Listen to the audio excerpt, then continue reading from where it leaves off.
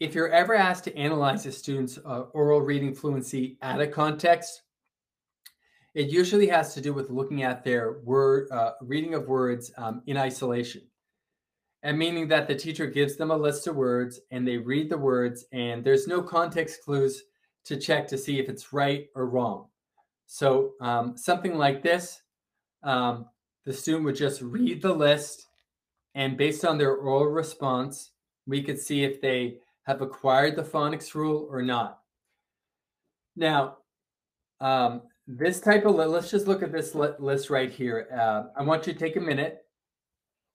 I want you to look it over. And I want you to look to see if you can spot what they're getting right and what they're getting wrong. Now, remember, we've done a lot of phonics patterns in the past. These are all, by the way, single syllable words. So when I ask you to analyze this, I want you to look at single syllable words, right? And I want you to think about like which one of these rules, phonics patterns, they have a strength in. Which one are they struggling with? Remember this list? We did this in a previous section. So as you read this over, since you're so when you do stuff in isolation, it's always like a phonics assessment. Think about, as you read this list, what they're doing right and what they're struggling with from this list here, okay? So here, I'll go back to that. Sorry, I pulled away too soon. Take a moment now, 1 minute on your own, analyze it, go.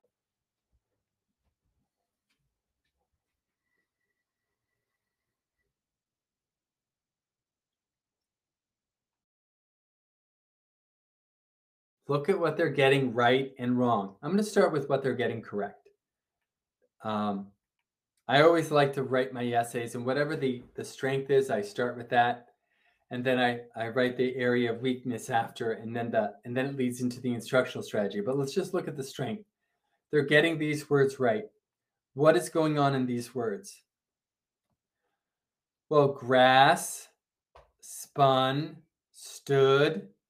These all have what? These all have they're all single syllable words, and they all have a blend, a consonant blend, right?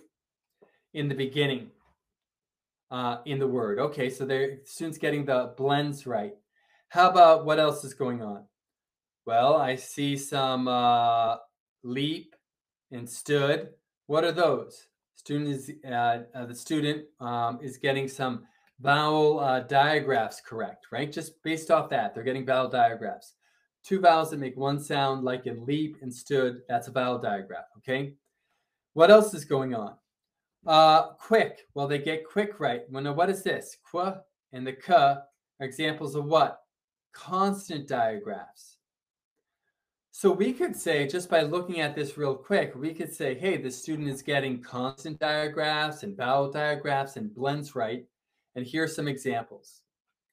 We could say they're getting the initial blend right. They're getting the initial and end digraphs right. Lots of things we could point out. And again, they're getting all this right in single syllable words. Okay? All right, now what? And they're all short vowel too. Well, that's not true. They're not all short vowel. It's a selection of vowel sounds. Okay, now let's look at where they go wrong. So we look to see what they get right. Now we're going to look to see where they go wrong. Look at the words right, bright, height. What do they have in common? Well, they're all words that have the IGH. Is that right? Now, IGH is considered a cluster. And it's considered a consonant cluster, but it has a special name. When we have three things that make one sound, we call it a consonant cluster known as a trigraph. Three things that make one sound. So we can talk about how they have a gap in that and do an instructional strategy to work on that stuff, right? Lots of different strategies we could use to help them, but we could do some type of like say it and move it activity where they do that, where they work on that constant cluster. But right now that is definitely an issue. There's other things too. Can you spot what's going on here? Here and here. Well, this one here is it's actually not a VCE word. Well, actually, I should say they are vowel, consonant, vowel. They are these. Both of these have that pattern in, but they're also irregular. Do you see that? Move does not make a long O. Min-ut does not make a long U. Let me write that down again. Even though it's VCE, it's not making the O say its name. It's not mauve. And minute, it means that it's not long U, min-ut. So what does it mean? It means that these words, move and minute, it's not a VCE word. It's actually a high-frequency irregular sight word. So we could talk about how there's also a gap in irregular sight words. These are words that you can't use phonics to decode. Like you can't use the VCE silent E rule to decode this word, right? Doesn't work.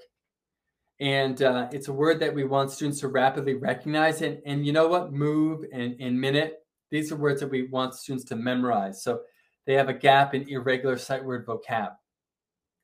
Okay, team. So looking at this one right here, we can tell a lot by the student's phonics. Whenever a student reads a list in isolation, we can tell what they did right and what they did wrong. Try in your analysis of this to take a minute and identify what they did right, and then take a minute and identify what they did wrong. Try and spot at least one strength and at least one area of need, okay? All right, this is analyzing reading fluency when a student reads a text, reads words in isolation, okay? There's other things I could say, but I will say them, because if I don't say it, you'll never hear it maybe. When you do this type of assessment, you're testing their phonics, but you could also do a very similar assessment using nonsense words or non-words. Now, here's the difference between a non-word and a real word. Words like fib, meb, mob, no, that says mob, moob, min, mon, or ch, ib. Okay, I just made those up. Sorry. Trying to find out nonsense words. Fib, mon, chib. Okay? Now, these are reading words in isolation. And this is the type of assessment, reading non-words, which is very similar to reading printed words. But here's the difference. Having a student read nonsense words or non-words, the student has no way of self-correcting the mistake.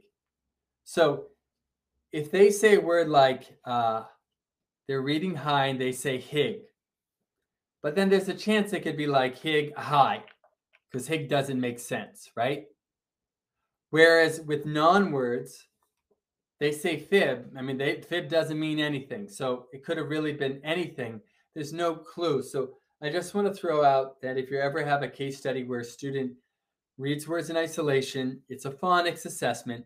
But if they read nonsense words in isolation, then it's a 100% phonics assessment question, because there is absolutely no way that they can test if it sounds correct or not. I hope that makes sense, team, okay? So nonsense words are 150% phonics assessments, pure phonics assessments. Reading words in isolation is also an assessment question, but there's a chance that they could read the word and fix it. Like they'd be like, right. I mean, they'd be like rig and then be like, right. And the teacher would have to mark that there was a self-correction because the student heard that, rigged, didn't sound right and they fixed it. All right. I just thought I'd throw that in there. Okay, team. Words in isolation. Phonics assessment. Remember this. Whenever you have something like this, try and identify at least one thing they do right and at least one error in the read aloud of those words in isolation, okay? One thing they got right in phonics and one thing that held them back in their read aloud of these words in phonics, okay? All right, let's keep going.